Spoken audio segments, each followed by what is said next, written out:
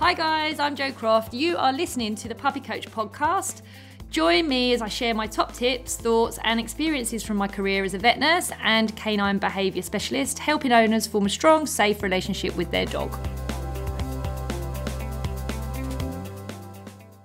Hi guys, thanks for listening today. We have got joining us Barbara Sykes, the one and only famous Border Collie trainer with me today, and I want to pick her brains, all things Border Collies, and chat about dogs in general and the behaviour world. Just to give you a little intro into Barbara, she grew up with Border Collies from being a small child.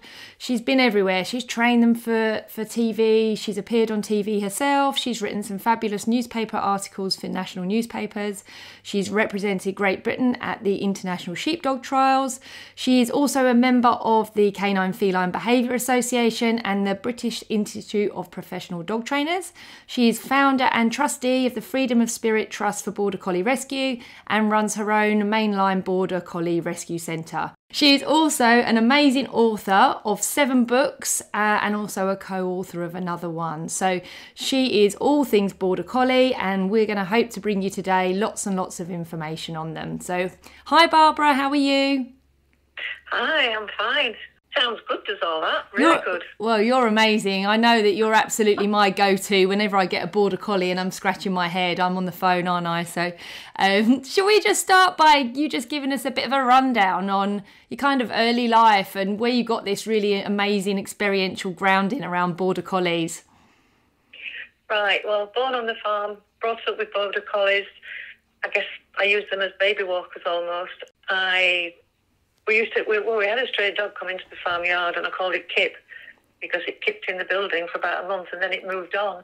Occasionally we'll get stray dogs and I just would take them in.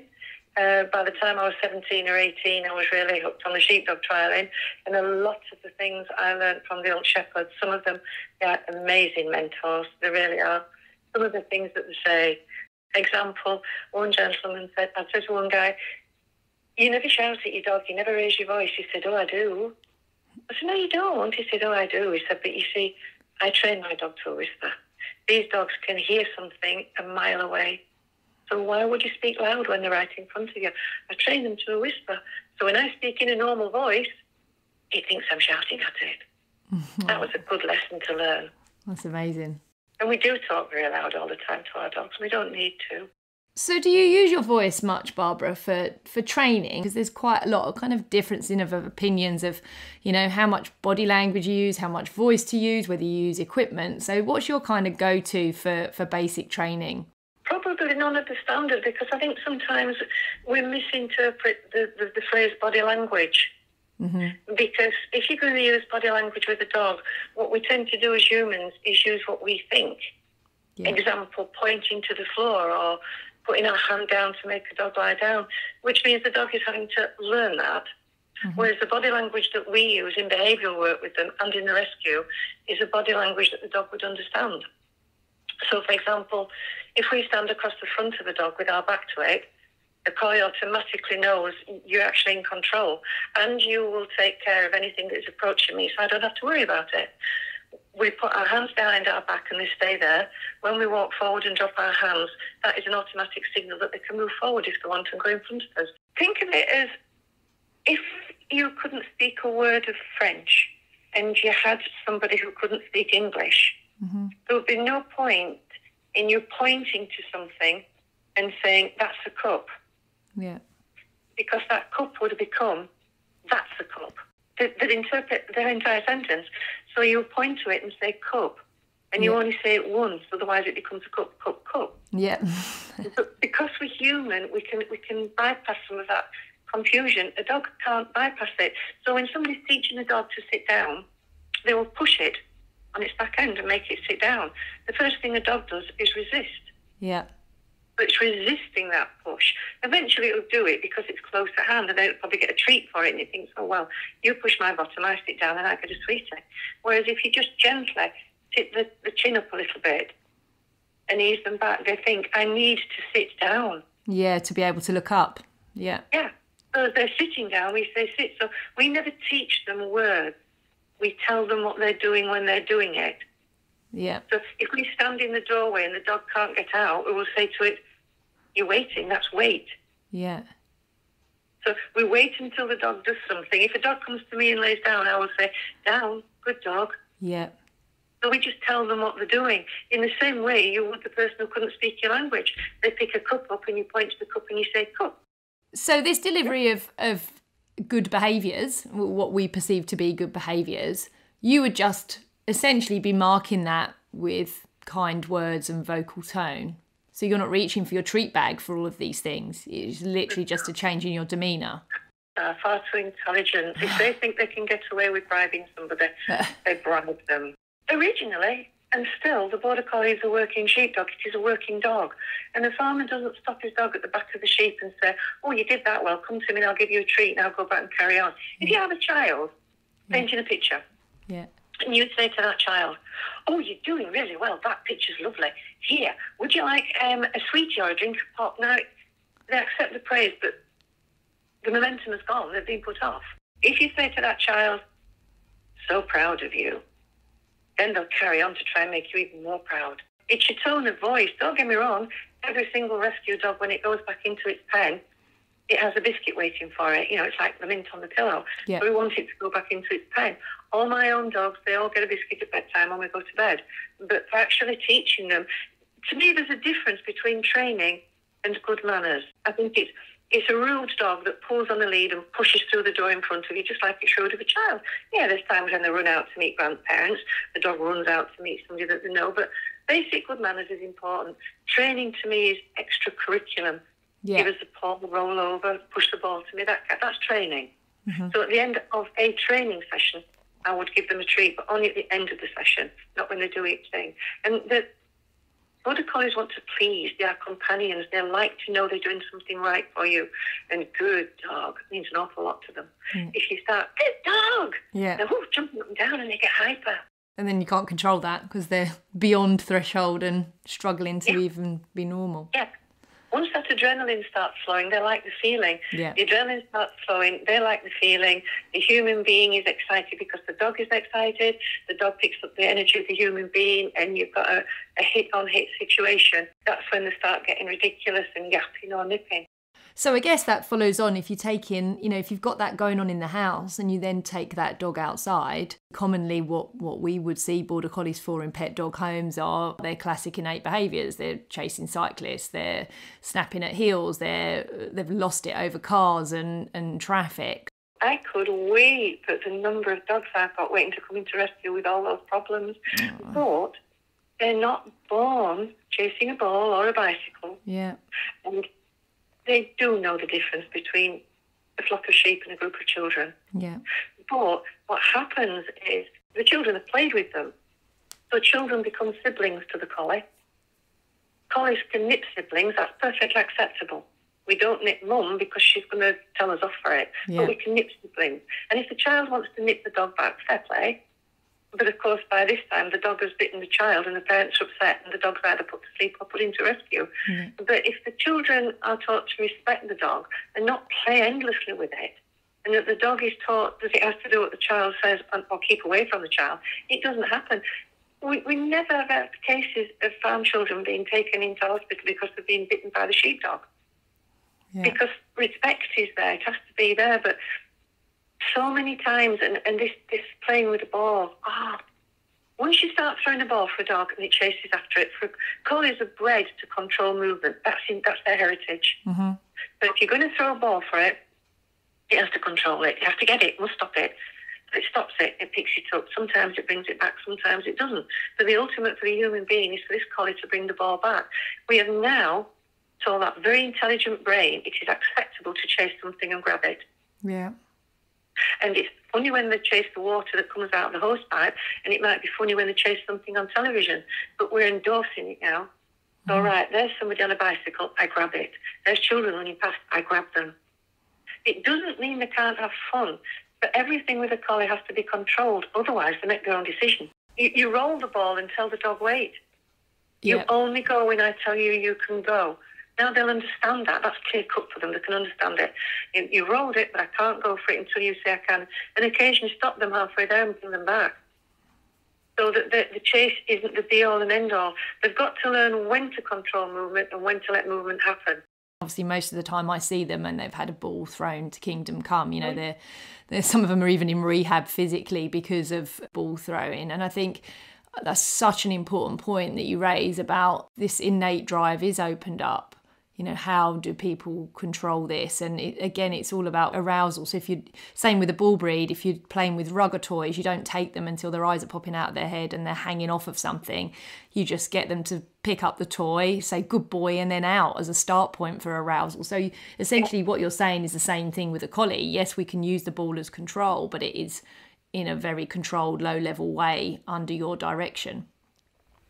Yeah, and to be fair to some of the owners, they go onto the internet and every bit of information is the collie must be doing. You must keep it mentally and physically on the go. You must feed the information that it needs into it. Therefore, it must be doing agility, it must be doing fly ball, it must be chasing after a ball, you must keep it going. And I have yet to meet a farmer who says, oh, it's lambing time, I've no work for my dog, I'll go out and buy a frisbee. Yeah. Because what these dogs need is companionship. They are the shepherd's working companion.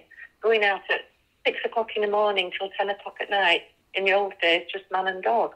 When I hear people say, because there's so many excuses, they were weaned too soon, weaned too late, they were under-socialised, over-socialised. Well, I got a farm dog, I shouldn't have got a farm dog. It's what they are. Yeah. If the dog isn't physically or mentally capable of working sheep, that doesn't mean they say it has to do it, but if it isn't physically or mentally capable of doing it, then it's not actually a proper collie. It's been downbred somewhere. Right. To get that amazing intelligence that they have, that love for companionship and that passion to be part of what you are and what you're doing, to get that, then you have to have a proper working bred Border Collie.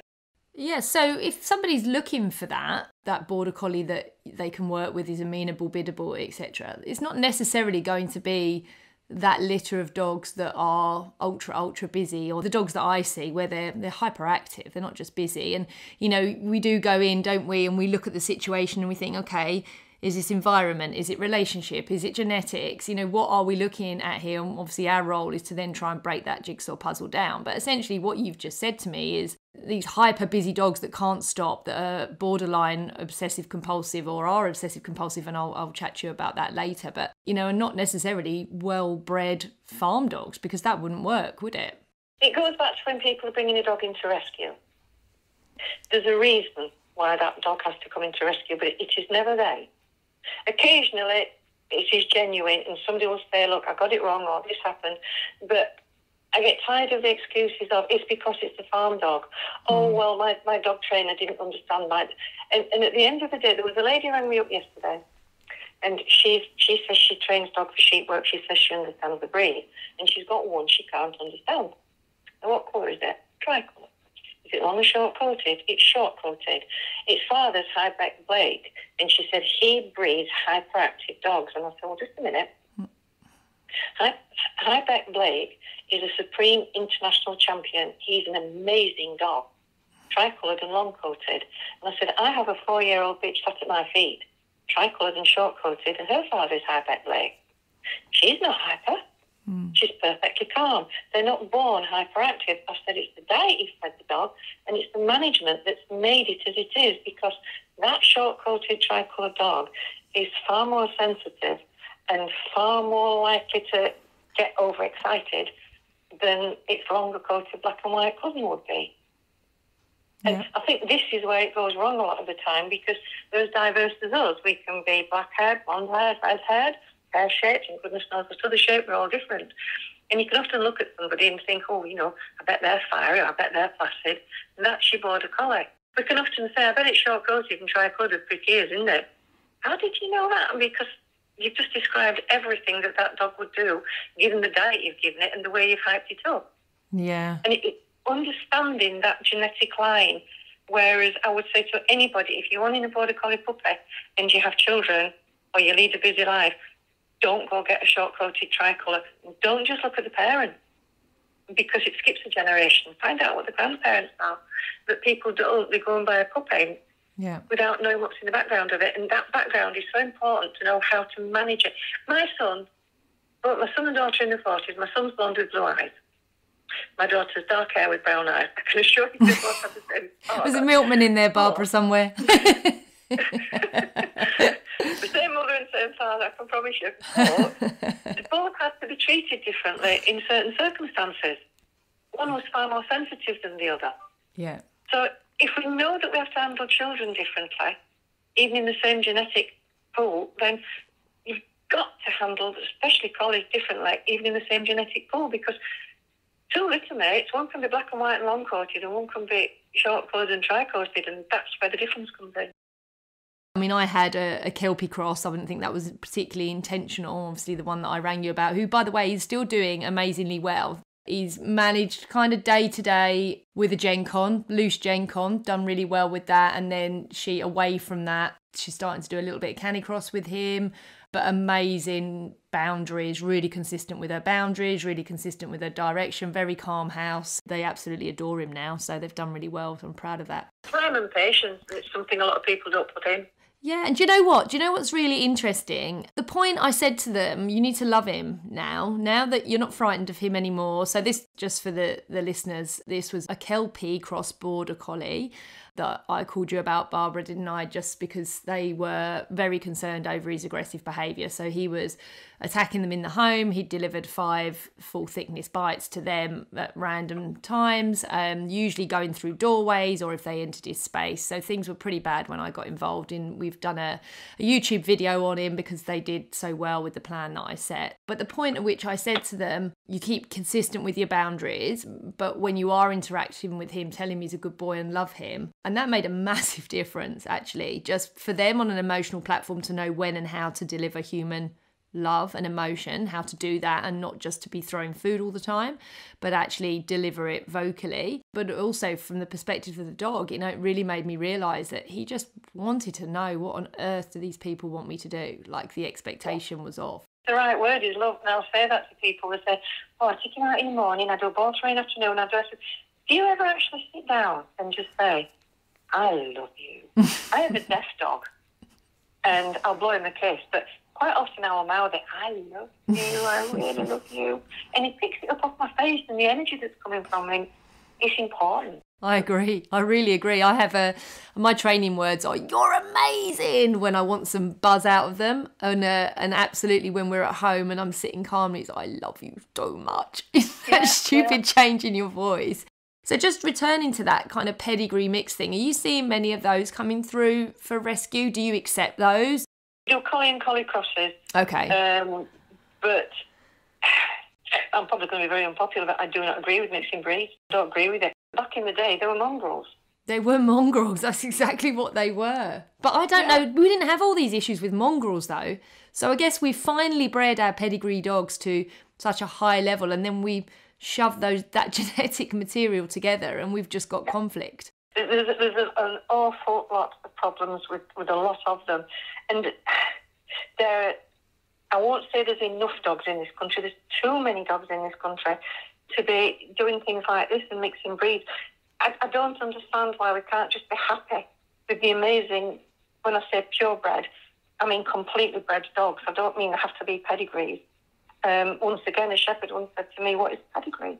Yeah. He said it's just a piece of paper with a load of names on it that are totally worthless unless you understand the gene pools of those names, which is true, which is why we get a lot of inbreeding, because people aren't going far enough back on the breeding.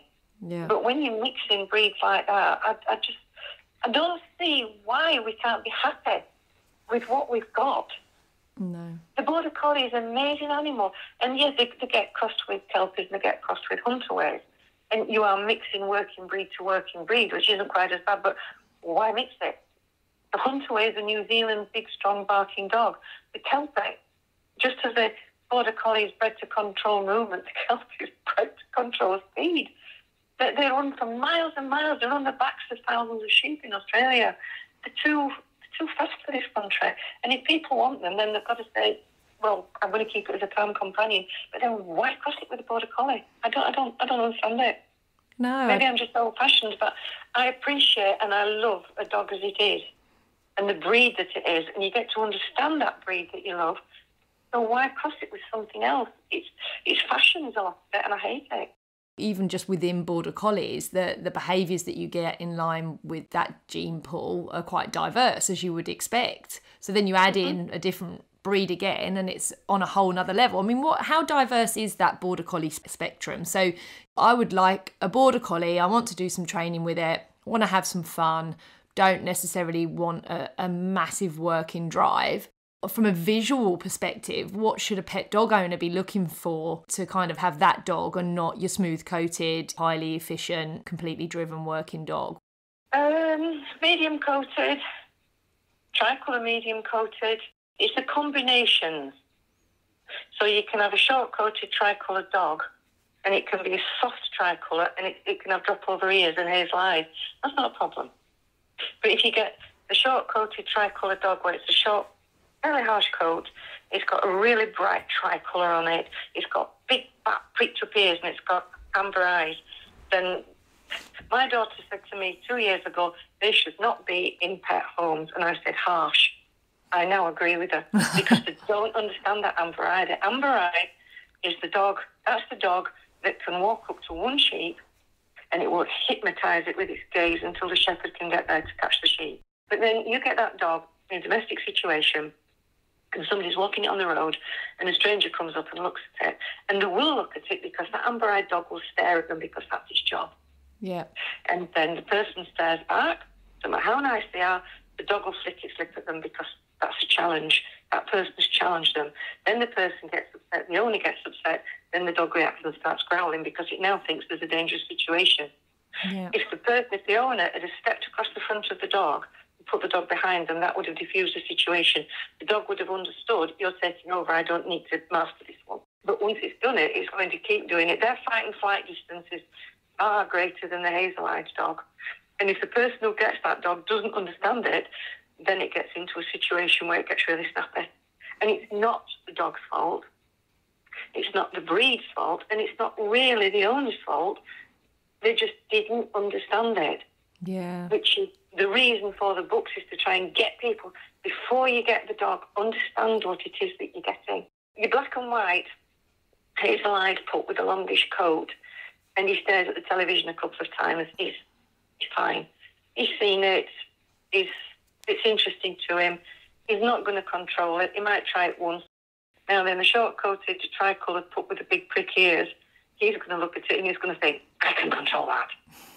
So you stop him straight away. You're bringing out what you want in your dog. When a man has got 100 sheep and one dog, he wants him to be a jack of all trades.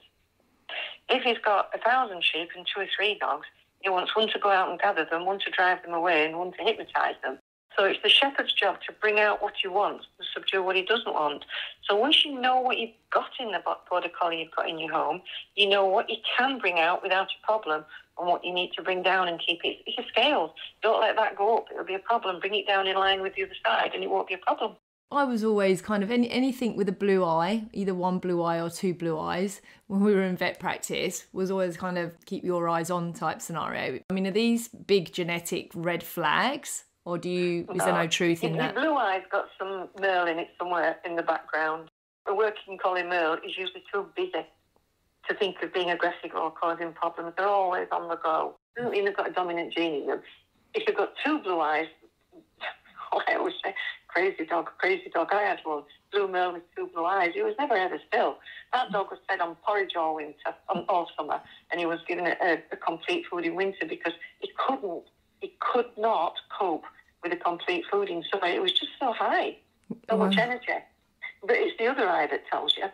So if you've got one blue eye and the other's amber, which is very rare, well, then you've got that gene. Most of them, the other eye will be just a hazel eye. My little collie, she's got both her eyes are hazel, but she's got a blue fleck in one, which says, you've got it in there somewhere. You've got that crazy gene. For example, when I went away for 2 days last week, she just stood on the beach for a moment and thought, there's a boat out there. I'll go investigate. And just set off swimming. I'm running after her up to my waist saying, no, I'll do, come back. It's just this, there's that blue fleck in the eye. You're crazy. To know what you've got, then you can learn to love what you've got. I can't remember who told me now. When I was much younger, I had a conversation with somebody about behaviour. We were talking about breeds, and they said if you line a Labrador and a Collie up next to each other on the edge of the cliff and tell the Collie to jump, it will jump. If you tell the Labrador will look at you like you're mad. I think if I put one of my Collies on top of a cliff and said jump, they'd say, oh, we're polite, after you. I've got some manners. What do you think about the whole, the flyborn, the agility and, everything? I couldn't believe... So Sunday was like 29 degrees here in the UK and there were like agility competitions going on. I was in absolute shock. I mean, you have to assume that there are paddling pools and lots of water and shade and cooling coats and stuff going on. You have to assume that. But I mean, I look at these dogs, I stop everything. When I go out and assess them for behaviour cases, collies, they're already doing flyball and agility and ball throwing and I just stop everything. What's your opinion on the fun dog sports, the pet dog owner doing these high energy dog sports and winding their collies up? Is there any good that can come out of this? Well, they're not really doing it for the dog, are they? It's because they want to do it. I've never yet had a dog look at me and said, you know what, I want to do flyball, I want to do agility, if they could talk. But once again, they get on a high with the owner. I've bred a pup many years ago. I mean, I stopped breeding 15, 20 years ago. And this was one of the first ones. It went to a girl in Nottinghamshire. It was one of the first ones to go to Crufts doing agility. But I could also have sold hundreds of pups on the strength of that dog because one guy rang me up and he said, I was amazed at that dog. She stood in the queue. I thought, I'm going to beat that dog easily because it just sat at the side of her. And when she went in, she just pointed to where she wanted it to go and walked round. It went over everything came away with a prize. And he said, I can't believe it. Are you breeding? I said, no, I'm not, because I don't breed for agility. I happen to know her, and that's why she got that pup. But she didn't get it wound up. She used to do agility classes, and they weren't allowed to be wound up. But her agility classes stopped because people thought they were boring because they weren't getting any fun out of it. Wow, okay. Well, it sums it up a little bit. I'm not saying it's wrong, it's each to their own. But I can remember when the council first accepted them in the show ring, and somebody in a sheepdog world said, the sooner they breed 2 breeds of collies, the better. And I said, oh, if it's what they want to do, as long as the dog's got a good home. And now I can't agree with what I said, and I can't agree with what she said, because there are 2 different breeds of Border Collie, and it's ruining them. And I cannot agree with this amazing, intelligent, beautiful breed of dog having to stand for hours and hours and hours on a bench and have somebody poke them all over. I don't agree with it. No, neither do I. They're a breed apart. They are proud. These dogs can work things out so amazingly well. I put a little bitch out around a flock of sheep years and years ago and was shepherding, and the sheep came down and she didn't come. We got in the truck, drove to the top of the hill, and there was a sheep stuck in a ditch, and she sat there waiting for me to go and get it. Oh. She knew what was needed of her. They can work it out. These dogs go at the back of a flock of sheep, and you can tell them to go to the left, and they won't do it. And you have to have enough faith in that dog to know that it knows better than you because it's near the sheep and you're not. And it'll go to the right and it'll bring the stray sheep back in. Then it'll go to the left and do what you told it to do. They can work a situation out. They know which is going to be the rogue sheep. Gosh, what do we say about males and females in the human species? Women can multitask, men can't. Yeah. We're always saying that. The Border Collie can multitask where other breeds can't. It can work things out. It can work a situation out, listen to what you're saying, decide what it needs to do, trust you that you won't get annoyed with it and do it. A long time ago, I had a sheep jump out of the pen, and it raced up the field. And my old girl was sat at the side of the field. Before that sheep had reached the far side of the field, she'd gone around it, brought it back, put it in the pen, and then went and sat back in the corner again. Wow. She knew the job. She knew the sheep shouldn't have done it. But I hate to see that not being used like that. Yeah. If you want to do agility, my daughter did this with her dog when she was a kiddo. Stand at the corner and name what jump you want it to go over and see how it does it. Make them use the brain. But you see, the human being isn't getting fun out of that. Sheepdog trialling now, there's so many people doing it, and the dogs don't work for a living. It is a hobby. But when it comes to the big international trials, those dogs aren't to be seen because the international trials are just amazing. Anybody who has a Border Collie should at some point go and see the International Sheepdog Trial on the Supreme Championship Day. These dogs go out half a mile and they'll gather 10 sheep, from a corner angle. They'll bring them into the middle of the field, then they're sent back another half mile to gather 10 more sheep. When they bring them back, the first 10 have disappeared. It's their job to get them all back together again. And when they've done the course, they will separate 5 marked sheep from the 20 that they've got together. It's amazing. I never, ever watch an international trial without I get a tear in my eye, because they're amazing. It just made me think, actually, you know, when I look at dogs working, I can usually sit there and know the plan. I might not know exactly how that dog has got to doing what it's done, but if it's scent work or working trials or whatever it happens to be, I can have a rough idea of how somebody's trained the dog to do that. But I don't have that with watching sheepdogs work. You know, they're almost so remote from their owner, working off instinct, that you're just like, how do you get a dog to do that? Like, I wouldn't even know where to start, honestly. I really wouldn't. Once again, the old shepherds. Teach your dog in a cartwheel around you, Barbara, in a circle around you, because pack dogs work in circles. If a dog runs away, it'll only go in a straight line for so long, then it'll start to circle. Teach them in a circle until they are 100% in that circle. Do not try and teach them outside that circle. That's another one. Don't ask your dog to do 20 yards away, Barbara, where it won't do 10 yards away. So how do you create that then, Barbara? Because, you know, I'm about to get my new lab puppy and I've just got a thing that I just really want to try and train him hands off as much as possible, no lead, you know, working with freedom. I don't know how this is going to work, but, you know, we see everybody now with their long lines, don't we? And we don't let the dog off the long line, and that's really because of society and environment and everything you're up against is the majority of that problem. But if I'm presenting you with this puppy, and I know you would want one from a baby and be starting from scratch, but what does that look like? You know, you're putting your 4-month-old Border Collie, obviously it's seen sheep before, but you're going to go out on a training session with a 4-month-old Border Collie. What does that look like? Have you got long lines in place? Have you got, you know, just good whistle training in place? What are you using? We do it, first of all, where you put half a dozen sheep inside a circular pen and the dog is on the outside. So it understands it never actually gets to the sheep and it works in a circle. Okay. Then you judge, is it going to be a dog that wants to come in and grip? Is it going to be a dog that's a wide-going dog? So then you bring it inside the circle so it works there. Then you make the circle bigger.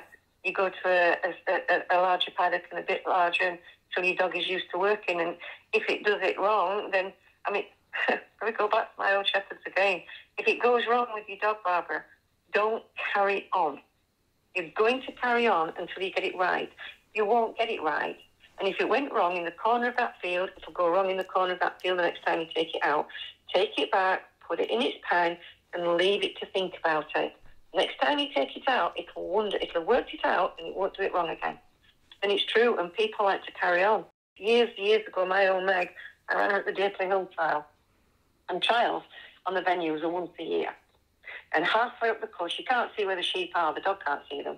Halfway up, this is like 3/4 of a mile out and up a mountainside, I gave her a whistle to blow her out wider, and she went out. I went to the same trial the following year, and I got there just as my run was being called out, and I thought, she's not going to see where direction the sheep come from.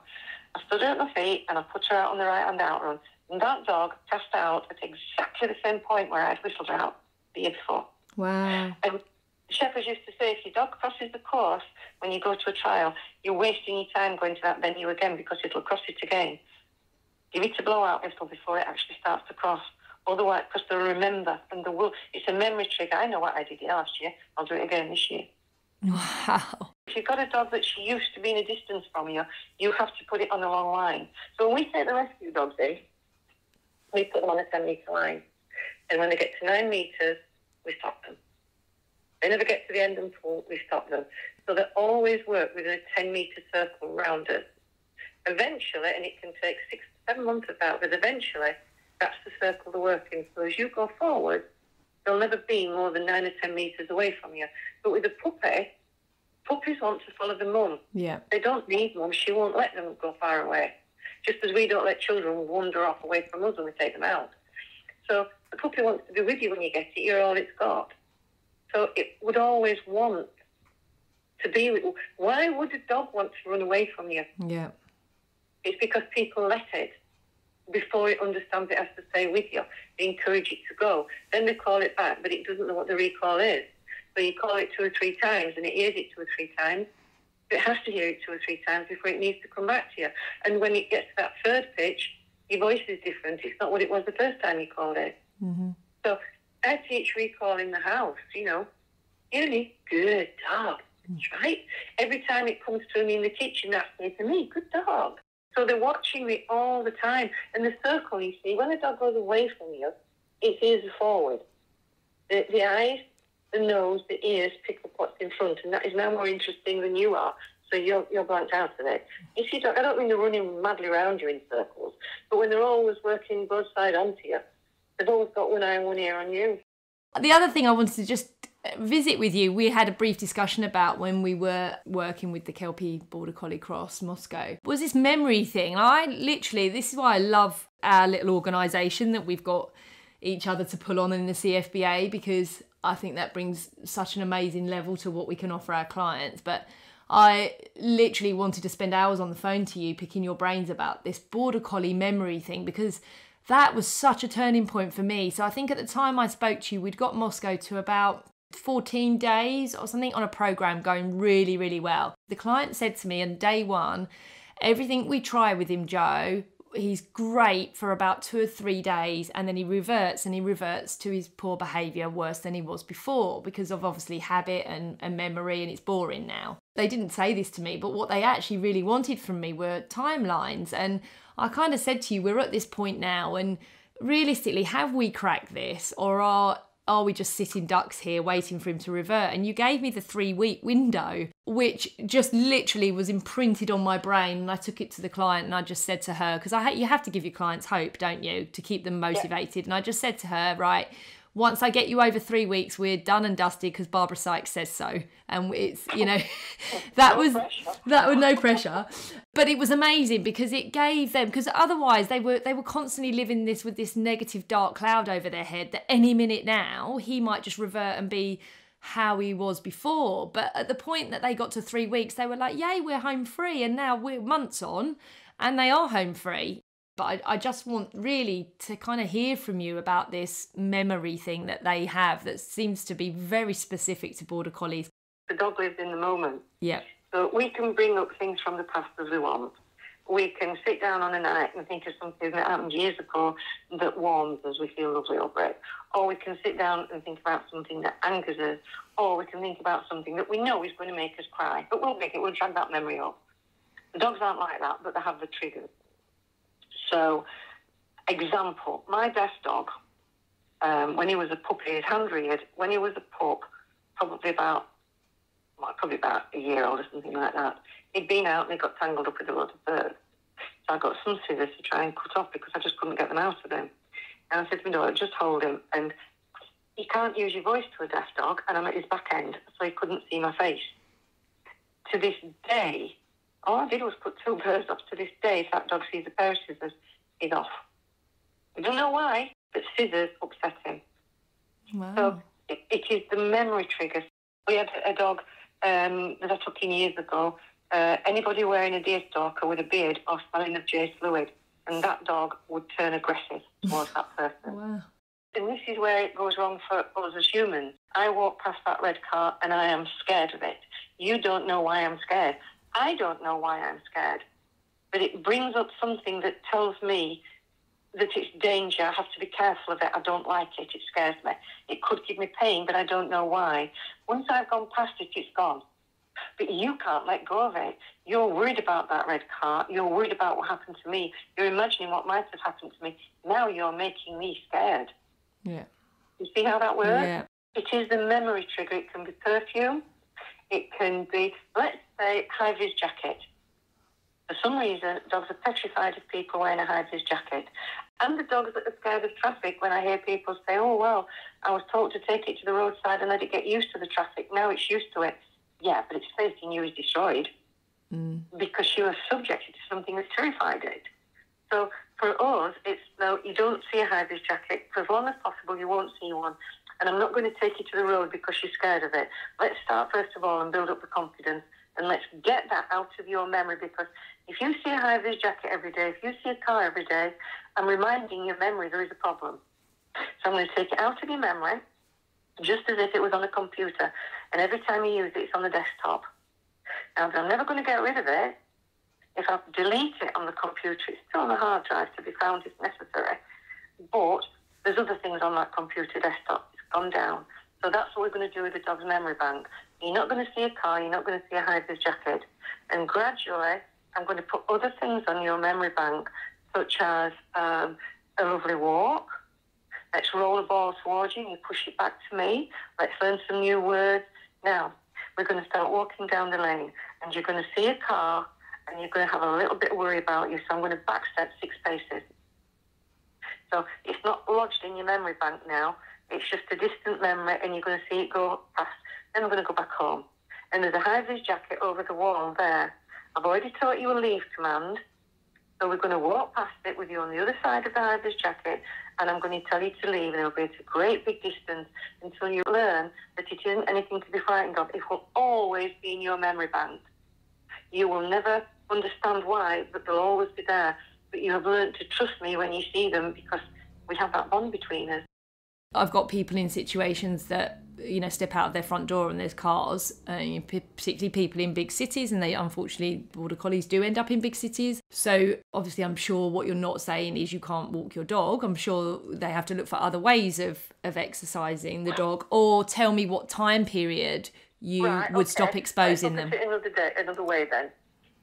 If they're in a big city with no garden and no yard, then you're onto a no, unless they're going to put the dog in the car and drive it somewhere. Yeah. But hopefully there's going to be a garden there. Your dog will always talk to you. It will always tell you what it's thinking.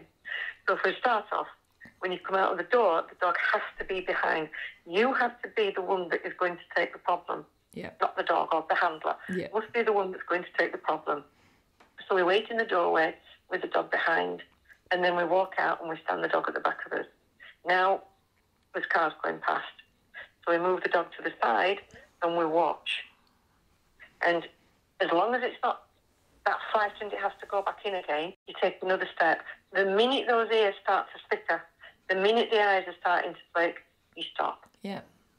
And you put your leg across the front of the dog with your back facing forward. Talk to the dog really, really calmly. And if it settles down, wait a few minutes and go back in. If it's still a little bit stressed, go back in, but next time don't take it as far. It has to learn. It's just total baby steps of going just that bit further down the garden. It's the trust. Yeah. It isn't the fact that the dog is going down the garden towards the car it doesn't like. It's a trust issue.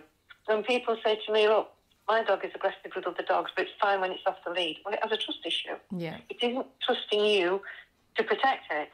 So it's a trust issue with the car. Those cars have scared me. I don't know what to do. I can't get after them to try and control them, and you're not helping. Yeah. That's basically what the dog is saying. And I mean, I've had people who said that my dog just won't come out of the door. It won't. Well, it has to do. You have to take it out, and it has to go because there's 2 examples. One lady, she said, the minute I get the dog down to the garden path, I can't get it on the pavement. And it's not that it's frightened of traffic, it's just frightened of going out. Well, you've got to make it go 2 strides because every time that dog digs its toes in, she takes it back home. Yeah. So it digs its toes in. So you've got to take it 2 more strides and then tell it what a good dog it is, then go back home. Yeah. So it's doing that extra 2 strides each time. And there was one lady who said that she couldn't get a dog out the front door. And she sent me loads of videos. And it wasn't, she was perceiving it was the door and the traffic on the road. But she said, once I get it on the road, it's fine. It was her car. Her car was parked in the driveway, and it was petrified of her car. Wow. So we take her car away, get the dog to trust us to go up and down the drive, then go past her car on the road, then finally go past it on the drive. It's to ease it out of the memory bank while you're easing other things in. You can't just take it out of the memory bank. We've got to say, right, we're taking a high-vis jacket away for quite some time, but we're going to replace it with other things while we build up this trust so that you trust me with absolutely everything. What time limits are you talking about here, Barbara? So, I mean, for me, I don't really have big windows like you. When you work with dogs, you get clients committed for a couple of weeks if you work really hard, and then life starts to get in the way. So if I was to say to somebody, you've got a 6-week period of no high-vis and no traffic, that's kind of a done deal. That's probably a dog being rehomed for the majority of clients. But what I tend to do, and I think maybe it falls in line with what you're saying, is drip feed a little bit of pressure, but do lots of into the pressure, out of the pressure. You do have to take it out for at least a 3-week window. 3 weeks? You can't put enough into the dog's memory bank. Go back to the computer again. Yeah. Right, I've got a small computer here. I've got something on the desktop that I don't want. So I'm going to put a lot of other things on to get rid of it. Yeah. But the amount of things you've got to put on your computer is going to start working slow. It can't take it. Yeah. So a dog can only process one thing at a time. It can't process a lot of things, which is why it goes wrong when people are trying to teach you sit and stay and lie down all at once. It needs to process it and get it in its head and understand it. Because when you move on to something else, it will temporarily lose what it just learned. It will store it for future use. Example, working dogs around sheep. You teach them to outrun and fetch them to you. And then you start to teach them to drive sheep away. And then people ring up and say, it's forgotten its left and right. No, it hasn't. It's just stored it because it can't take too much in at once. It's stored it. Once you've got it driving them away properly, it'll bring back the left and right. It's there. I haven't lost it. Yeah. It's still there.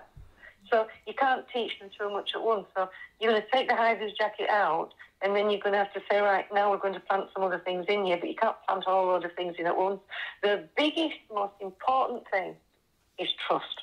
Yeah. If that dog doesn't trust, then the window is going to be massive. So the first thing to build up on is the trust and to take away all the tidbits and the treats that they've been having, because that doesn't instill confidence into the dog. To be that love thing, that thing inside that says, we're going to beat this, and we've only got 3 weeks, we're going to beat it because I love you so bloody much that we will make this work. You have to trust me. Yeah. If they're not going to get that, it will end up in rescue. Well, that's why, what we do with regards to the psychology element and the behaviour is so powerful. I had a collie years ago that I took the lead out of the client's hand. We did some stuff together. Dog was amazing. Dog worked for me beautiful. Literally just voice. No treats, no ball, no nothing. Really low-key stuff, simple stuff. Sit, stay, wait, follow me. Lovely lead work. What a beautiful boy. Fantastic.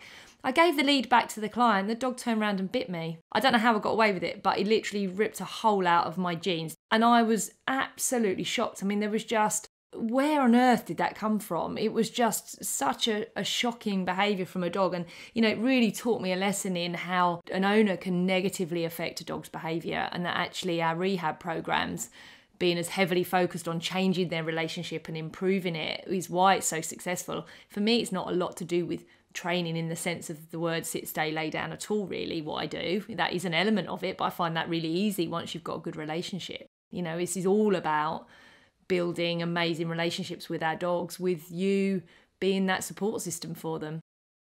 99 out of 100, when they've got a problem with the dog, it's been lavished with everything. It's probably been fed on rocket fuel. It's certainly got lots of toys, and it's certainly had lots of treats. And the hardest thing for them to take on board is get rid of them. You've given your dog everything but confidence in you. Yeah. And you need to take them all away and start looking at your dog as a little four-legged person. It's into kiddie, it's a little four-legged person, it has a brain, and it needs to know that you're going to parent it and you've not parented it. And it's amazing how many times I've said, you've got grown-up children, did you give them sweets? Every time, oh, God, no. Well, why are you doing it to your dog? Oh, I get you, yeah, oh, no, I wouldn't let my kids do that, no. But these dogs have to be parented. They have to have boundaries.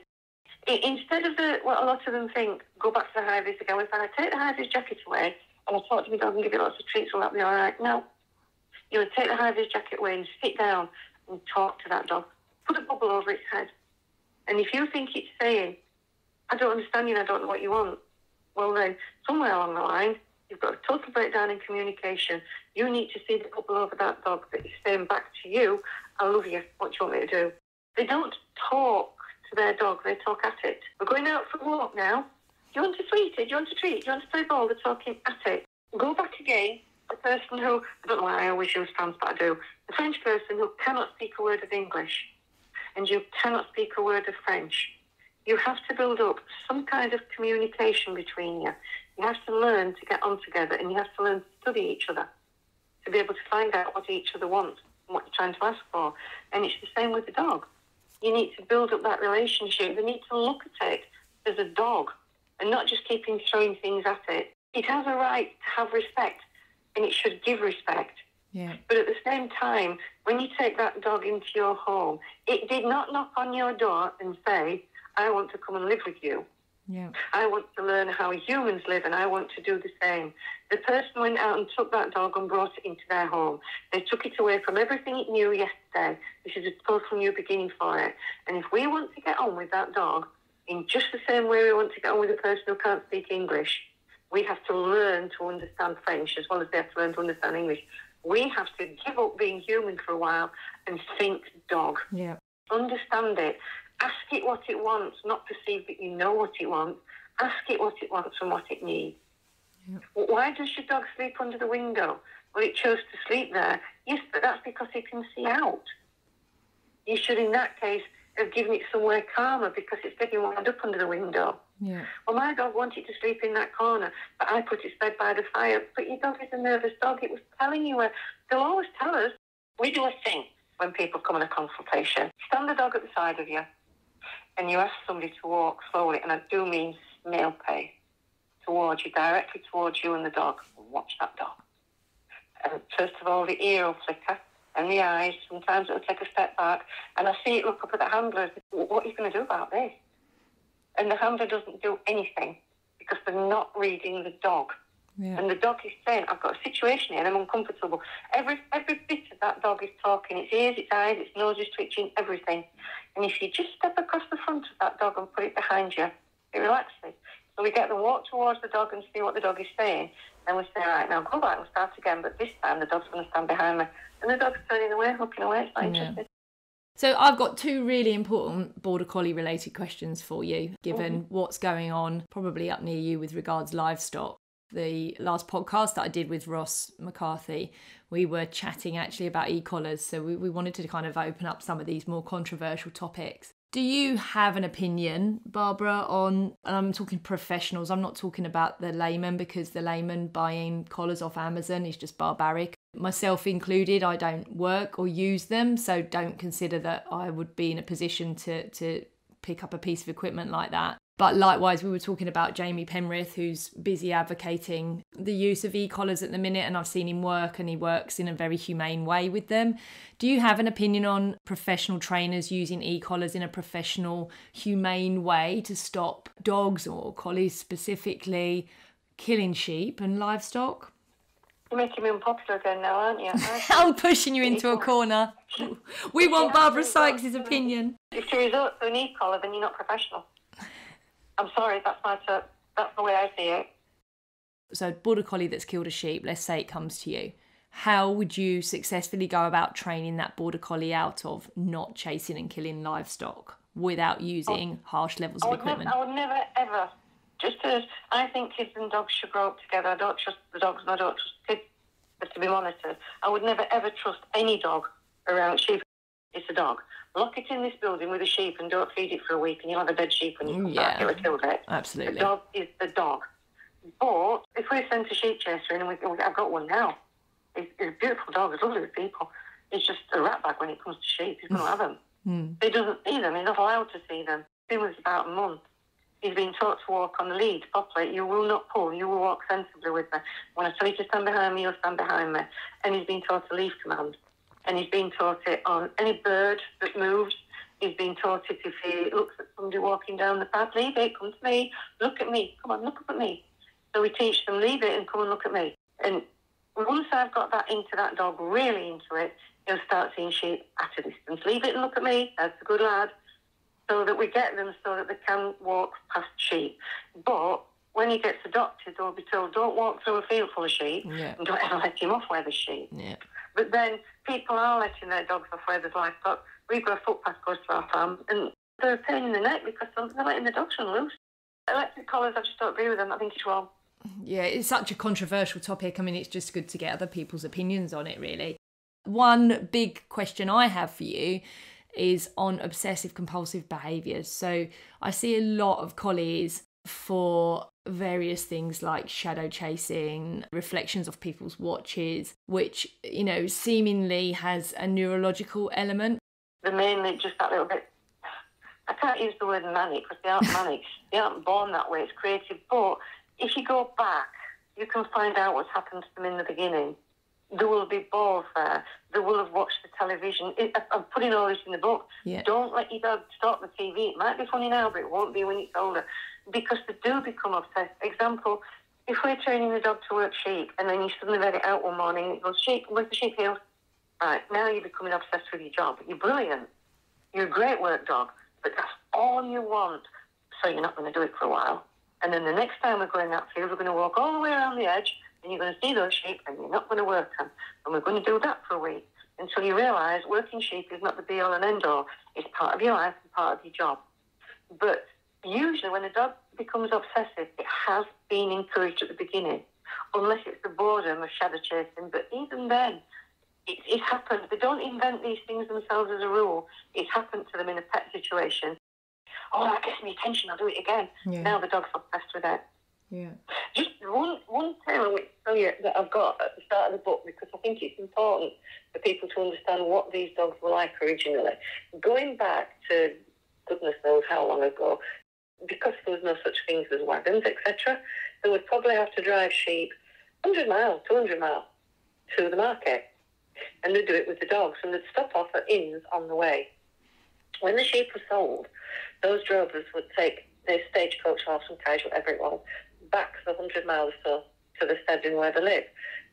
Very rare were the dogs allowed on because they were smelly. So the dogs made their own way home.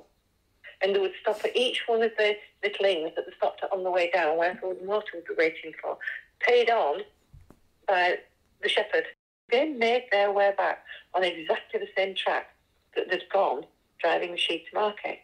Which to me, that is totally amazing. And it was the life, that was the life they led. That's how independent and bright they are.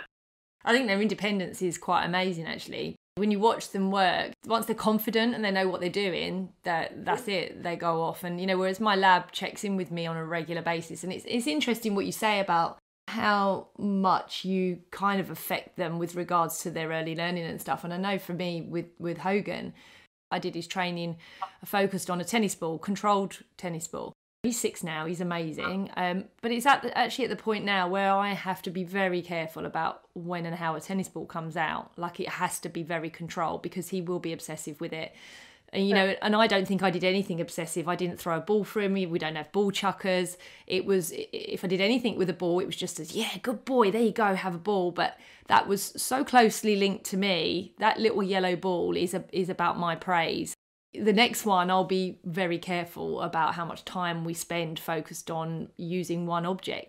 When I look at these OCD cases, I do think, what are we doing to our dogs, rather than this is a problem with the dog. So it's good to hear that you kind of agree with that, really.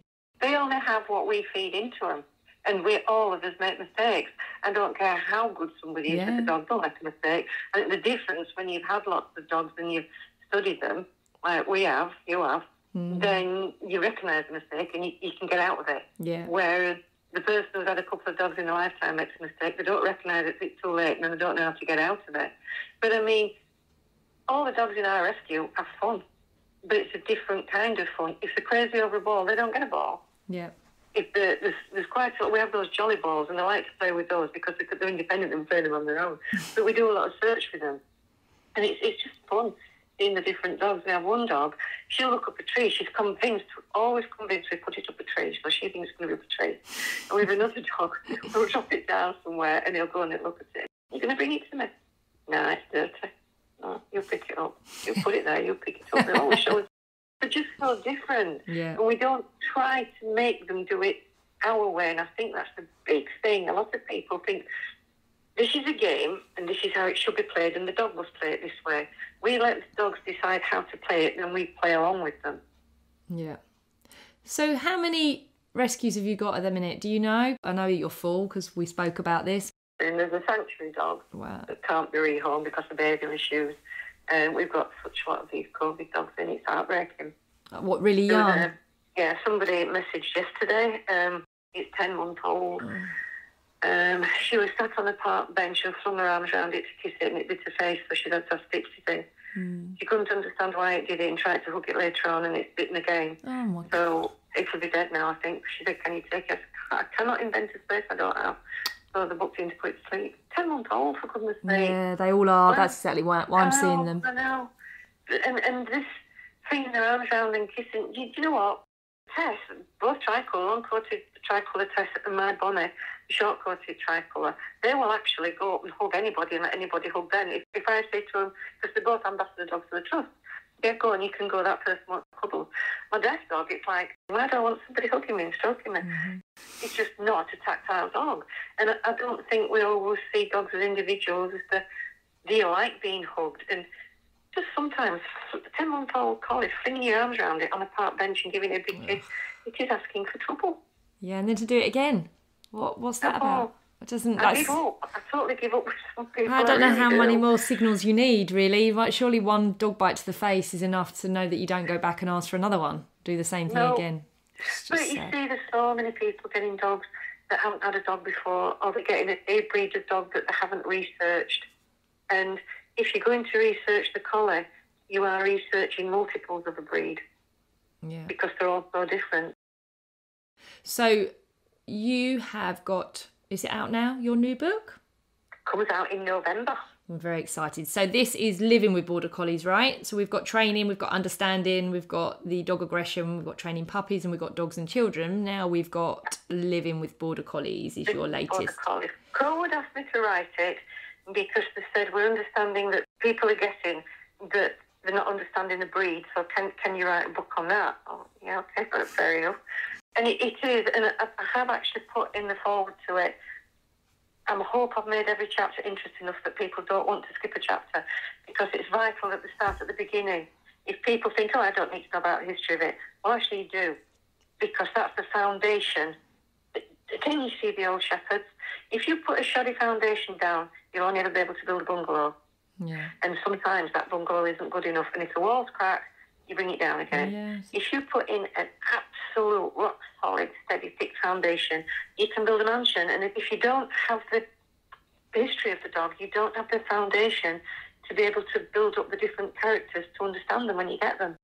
There's a chapter on them with children, there's a chapter on choosing a rescue, where to get a dog from, there's a chapter on taking a new puppy home. Various bits and bobbles, some fabulous photos in it. Oh, well, I'm definitely going to be purchasing myself a copy of that. Hopefully a signed one, with any luck.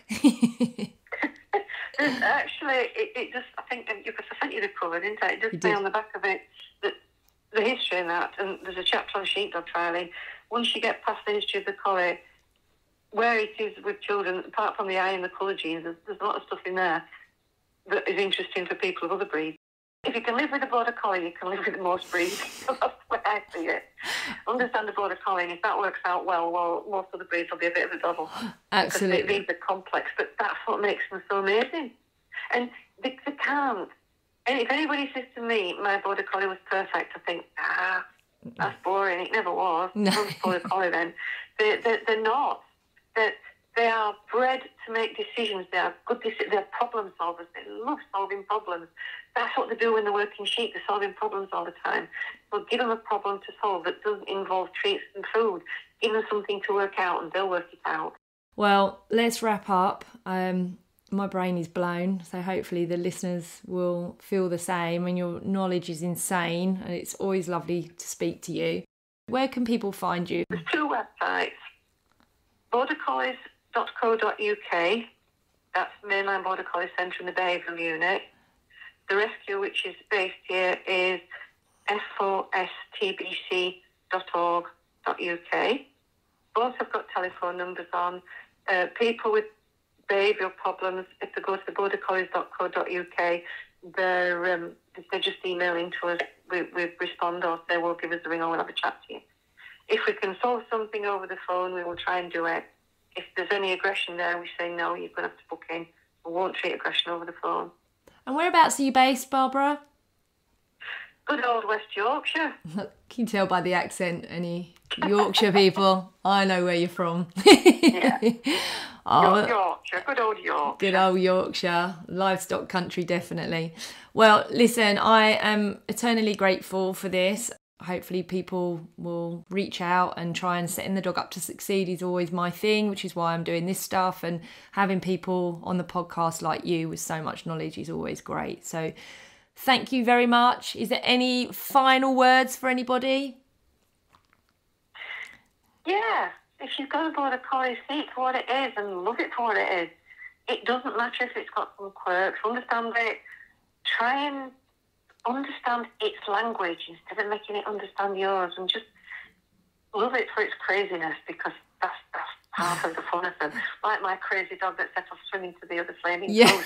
Goodness knows how many hundreds of miles away. Running through the sea in my trousers, laughing at her, thinking I'm going to end up in Belgium or Denmark somewhere, I don't know. You need to send her my way. I love a bit of swimming with my dog. I'll swim for miles. We're doing a triathlon in a few months' time, Hogan and I. So he's got to swim 80 metres, bike 2.5k and run 2.5k attached to me. So you can always send her my way and she can do some swimming with me. Oh, do you know what? Can I just say something I was going to say a few minutes ago? Go on. Before we go, gosh, she'll set me off. Border Collies will tell you about their past if you listen to them. We'll be 3 weeks with a dog in rescue while we try to work out what its past is. If it's come from a pound, we try to work it out. If it's come from a home, we try to work out how much of what they told us was true and what wasn't. But there are times when people have said to me, that dog's been beaten, and I've said, no, it hasn't. It really hasn't. I can remember being at a sheepdog trial, and I was trying to get the sheep into the pen, and I waggled my stick, and my old meg dog stepped back, and somebody said, oh, she beats her dog. I'd had that dog since it was 4 weeks old. I've never laid a finger on her. But the sensitive ones will do it. You need to watch them. If you raise a hand and a dog cowers to the floor, and it stays there, and its tail is down, then that dog might have had some abuse. But if you raise your hand and the dog cowers to the floor and you turn your back, and it stands up and goes, that got you, didn't it? It's not had abuse. It's just an instant reaction, just as sometimes you can go up behind my son and poke him in the back and he goes, what are you doing? Do that to my daughter and she jumps sky high. They're just the same. Some of them jump like that. Yeah. After my little bitch at the sheepdog trial had stepped back when I waggled the stick, she bit a sheep and put it in the pen and got me disqualified. Oh, no. God. So you've got to listen to the whole conversation that they're saying, not just the part of it before you make a judgment. I always think it's really sad because I see so many doing that over threshold reactive stuff, and you just want to go, oh no, because you just know there are so many pieces of the jigsaw puzzle for those owners that are working all day, or they've got young kids that they've got to try and put these things together. They've gone and bought these dogs and are completely overdogged, as I call it. You know they're fixable, they're all fixable, you know, and having good owners, Moscow's owners were amazing. I'd love for you to have met them, to be honest, because they were on their knees. And I walked in to do the visit, and his words were, I'm going to listen to you, Joe, because we want to try and see what we can do before we rehome him. But short of a major miracle, I don't think anything you tell us is going to work. That's what he said. And I went back 10 days later and he went, you performed your major miracle. And it, you know, just for me, the buzz that you get, I mean, I'm 47 years old now. I've worked with dogs since the age of 11. I set my dog walking business up and then went into vet medicine.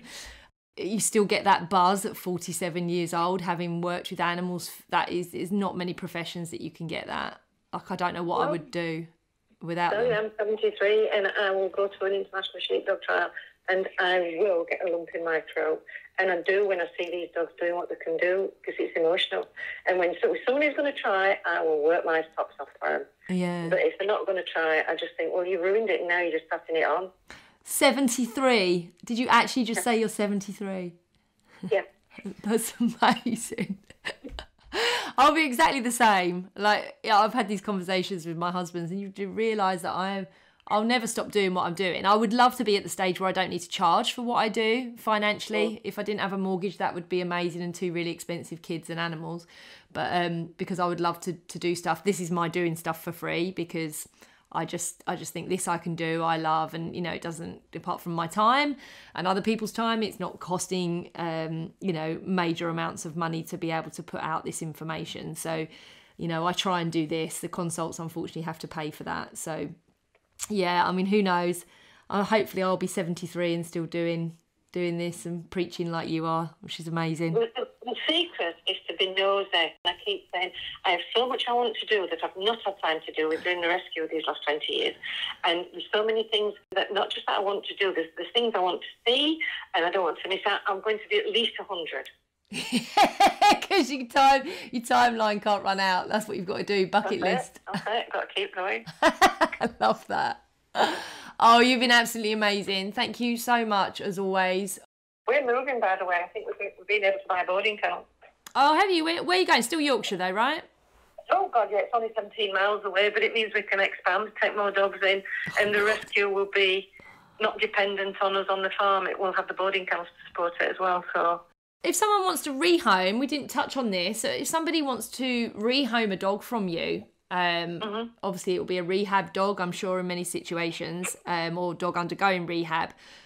What markers do they need to hit? Because this is the other big thing with most, all these imported rescue dogs are finding homes in the UK, because our UK rescue charities have so many criteria, like, if you've got children, then you can't have a dog. If you work more than 4 hours a day, you can't have a dog. So people really struggle. So what criteria have you got for putting these collies in? We don't have a set thing like a lot of them do. You've got to have a garden, you've got to sit for wall, you've got this, that and the other. And we do say on the website, we believe dogs and children are good together. But please do not criticise us if we say we're not going to rehome you, because a lot of the dogs that come in have got issues where they can't go where there's children.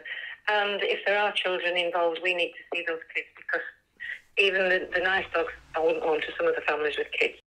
We work different to a lot of rescuers because people go on about home checks, and I don't do home checks. I'm not homing to bricks and mortar, I'm homing to people. Yeah. Google tells me where they live and whether they've got a garden or not. And if I'm suspicious enough to think I need to do a home check, then they're not the right people to have a dog. Absolutely. I think which is great. That's sort of the way we work with it, but everybody is different. And we do get some dogs in that will be nice with kids, and we do get people with nice kids. Yeah. We take everything. I homed a dog a long time ago to a guy who had been refused by 3 rescues because he had a backyard with a very low wall, and he wasn't allowed to hire it because of his neighbours. Then across the footpath to an allotment, but he wasn't allowed to fence the allotment off completely, and a very tiny kitchen. Nobody let him have a dog. And I had a dog that was crying out for this guy. It had been beaten and it was in a state, and I just got it to come around. I thought, I don't know I'm going to get this dog to. And I talked to him for ages, and I said, you will have to crate this dog to start with, because if the door is, no problem. He said, but you can't crate it in your kitchen, it's too small. He sawed the legs off his table and put the top of the table on the top of the crate. Oh. And he had that dog up to it dying at 14 years old. Oh, that's so nice. Oh, that's right, though. But nobody else went home to him. But the man was a lovely man. There was no way he would have lost that dog. It was just lovely. Oh. You've been a star. Thank you so much. I can't thank you enough. Thanks, Barbara. Have a lovely day. Take care. Thank you. Bye now. Bye. Bye. Thanks so much for listening this week. I hope you found the podcast informative. And please do subscribe if you want to hear more topics. They'll be brought to you over the next few weeks.